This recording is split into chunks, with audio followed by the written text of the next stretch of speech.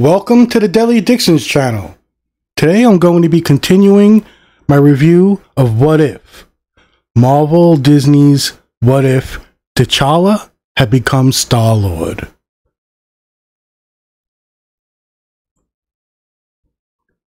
So this is basically what if Yondu had picked up T'Challa instead of Peter Quill, and T'Challa becomes Star-Lord instead of Black Panther. And it's a space-traveling, space-faring adventure. First, I gotta say, doing this podcast was really emotional.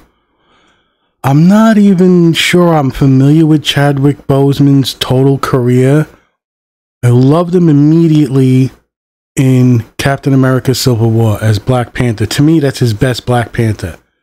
I think the movie's okay, but I'm not the biggest fan. It's good. His appearances as Black Panther, though, have always been spot on, and I really love the character. But I guess it's a personal thing about, what happened in my life, and it's a crazy story, but, I want to pay respects to Chadwick Boseman. I put R.I.P. on the thumbnail. I thought it was appropriate. This is his last performance. And looking back, he's like Justified is a funny thing that he was on a TV show. He's done some good movies and such, but there's just something special about people, and there's a psychology to it also about why we get attached to actors and actresses and performers. And he's, I think, one of them. I saw something really special with him. He was giving some speech at an award place. I think he got an award for something. And as he was telling the story, of when he was in college going to school, someone came in and paid his tuition. And it was Denzel Washington. And he happened to have Denzel Washington in the audience and took advantage to thank him. See, already I'm getting goosebumps and tearing up. I don't know. People leave too young. They leave us on this journey. And you want to remember them. I always will. I do my construct before I go to bed. And I think he's been in there a couple of times. And I just have a connection to, maybe it's just the time. Like I said, it's a weird time in my life right now with my fiance's birthday passing. She would have been 51, 52. In any case, I'm here to review What If Episode 2. And some of the voices are excellent. The cinematography, this is great animation. I think they're doing a top-notch job. But I get annoyed. So first off, I'm annoyed that they're portraying the Watcher visually like eternity. And it's annoying me. It annoys me that I got the movie Guardians of the Galaxy and not the original comic book team. I love Guardians of the Galaxy, the first movie. I like the second one a lot. Some of the portrayals are so unique and a great perspective on them, but I thought this would reach into, showing some of the other Guardians of the Galaxy that were originally Vance Astro, Charlie 27, a lot of characters. So I wasn't that interested in this story. And as soon as I saw Thanos as a good guy, sort of, and his portrayal, I was getting a little like, eh. And then the portrayal of the Collector. I don't know about T'Challa's role in this, but if he was picked up by Yondu at a young age, I'm going to guess, I just have to assume he does not have the flower power. So how the fuck is he doing what he's doing without his suit on, without jets on his feet or super things? And then I just didn't, there was so much I didn't like about it. However, this is totally personal. If I'm going to be a critic and I'm going to give it a recommendation, I totally will. People are going to love this. You like the movie portrayals, you want to see What If Black Panther became Star-Lord, this is it. You want to see space, a little cosmic action mixed in, you got it. But on all the levels, I wasn't interested. I wasn't pulled in to the story. And yes, it could be because my preoccupation with, getting the thumbnail ready and putting the R.I.P. Chadwick Boseman and okay, but it wasn't in my thought or even an idea while I watched it. Like, I don't know, it's hard to explain, but maybe it's there subconsciously. Like, I'm listening to him. I know he's the voice. It was like his last performance, that type thing. And maybe it did cloud it. But I want to say the voice acting is great. You got almost all the same people doing the voices, which is great. So you didn't get Drax and things like that. But you didn't really need it. I think the guy who does the Hulk did him, Fred Tatasciore or something like that. I never get his name right. But they got Karen Gillan, Michael Rooker. Karen Gillan plays Nebula. Michael Rooker plays Yondu. And Josh Brolin even did Thanos. The Collector was Benicio del Toro. There's a little tiny thing with Ego, and that's Kurt Russell. He actually does the voice. And there's Seth Green. There's a lot of good things in this. There's no thing that pulls you out and is off, really. Fred Tatasciore. He does the Hulk, I think, a lot. Good voice actor. Again, the narration is good. The animation is great. You feel the weight of things. The sound effects are excellent. You feel in the place, and that's a really special thing for an animated show to do. Batman animated show did it so well. I really am impressed.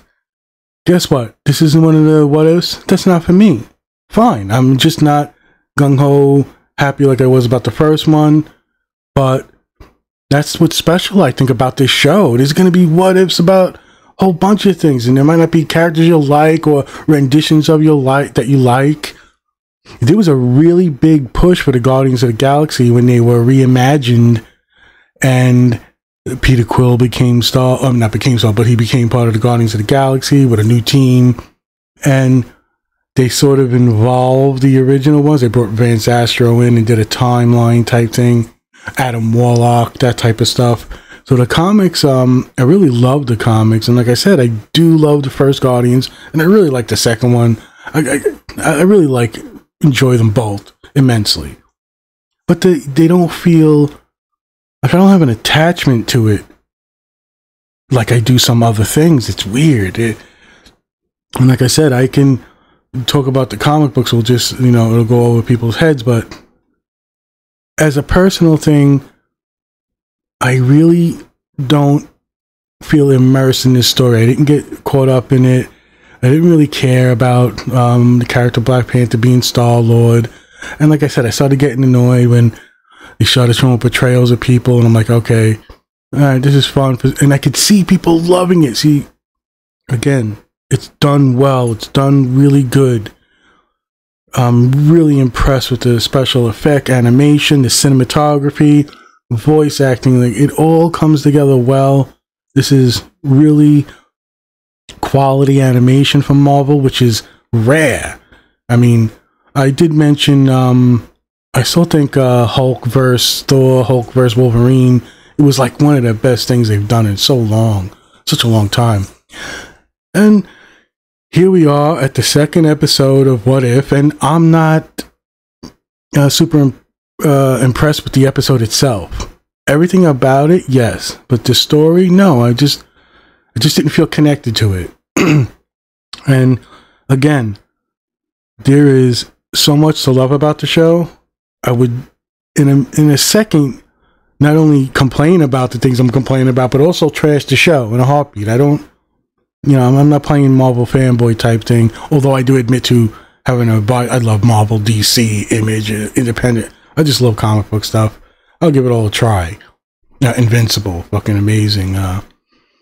This is trying things new, and it's going to be hit and miss, I think, for a lot of people, but if you keep putting out the quality animation, the quality voice work, the quality sound. I mean, he moves his necklace, his chain. You feel it. It feels, like they paid attention to things finally and really are giving people in 2021 really good animation. And that is a great thing. And it's going to be, I think, an amazing show. I usually give a show 3 episodes, and if it catches me. But right away, I loved the first one, and the second one just didn't get me. But it's a what-if story that might not just interest me.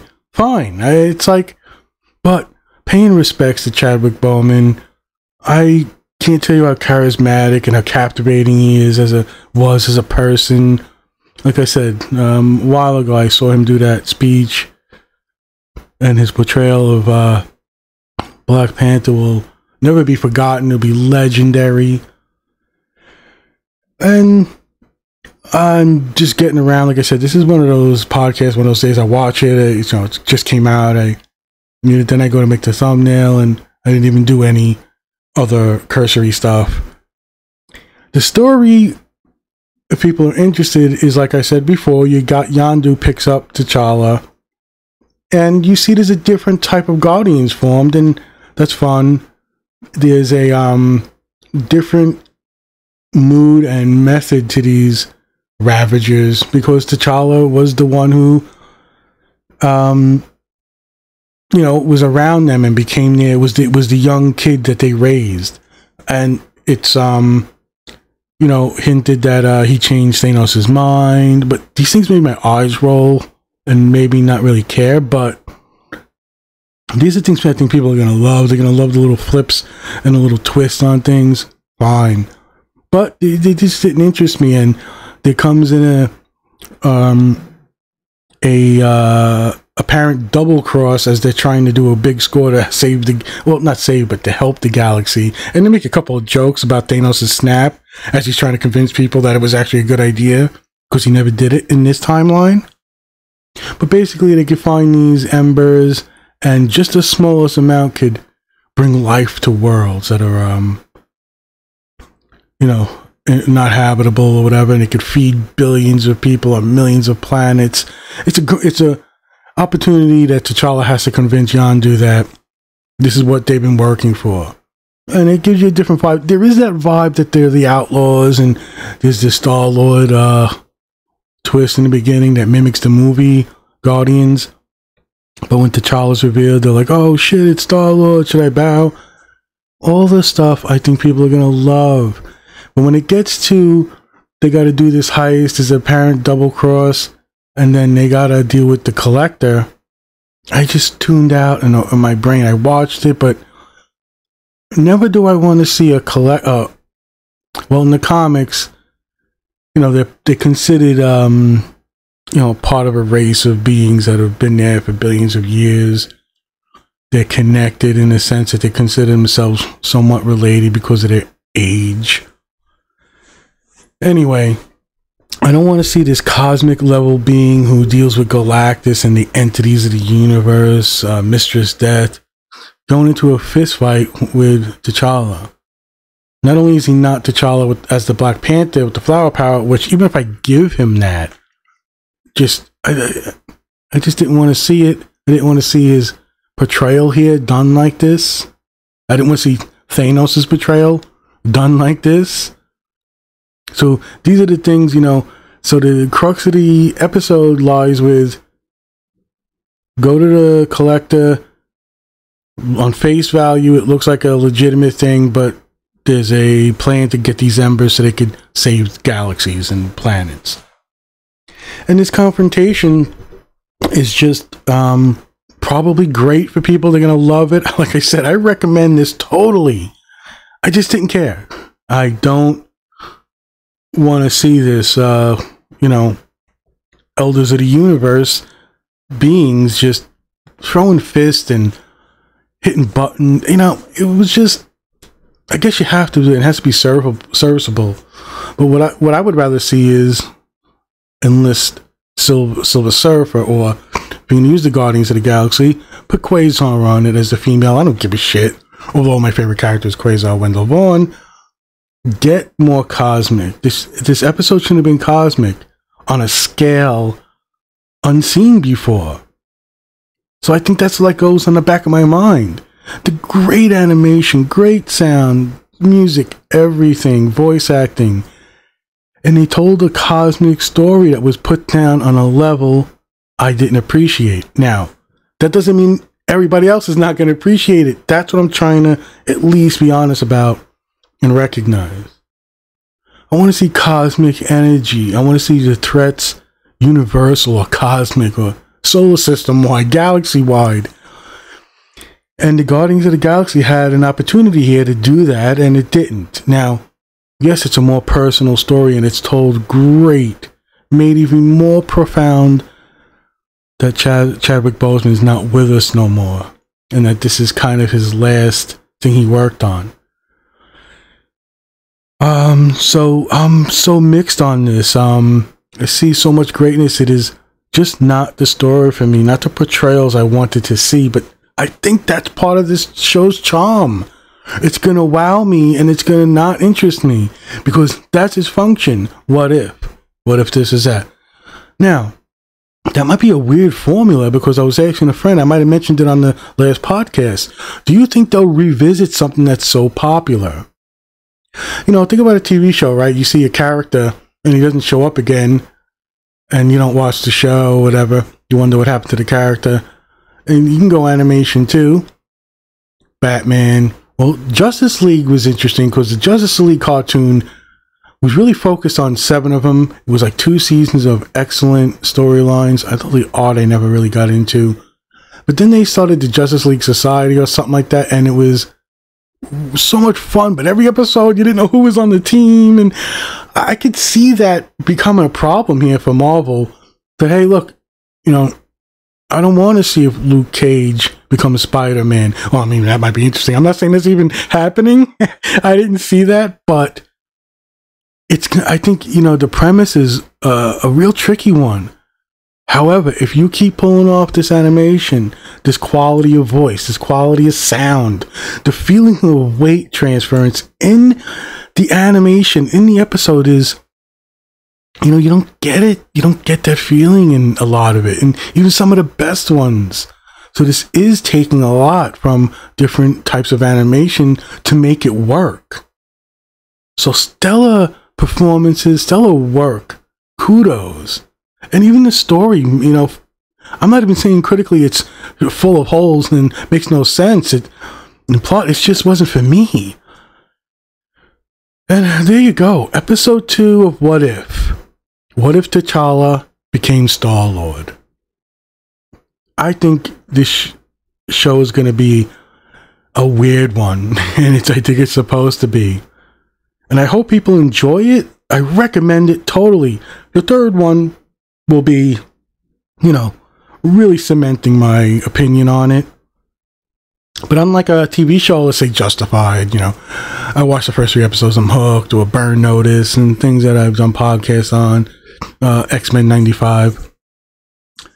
You give good stuff and you put it out there. Someone like me will forgive hey, that just wasn't for me. I'm not interested in T'Challa becoming Star-Lord and what would happen if Thanos was half good in this predicament and gets fucking electrocuted and falls down and gets beat up, you know, things like that. But he does pull his weight here and there, and he's impressive to a certain extent, but not to the levels I want to see. And anyway, I really enjoy watching these things. This one just didn't captivate me, but I see the quality there. Let's hope it continues, and I think it will. I think everybody should give it a shot. I wish everybody's doing well. And my best to you and yours. Take care.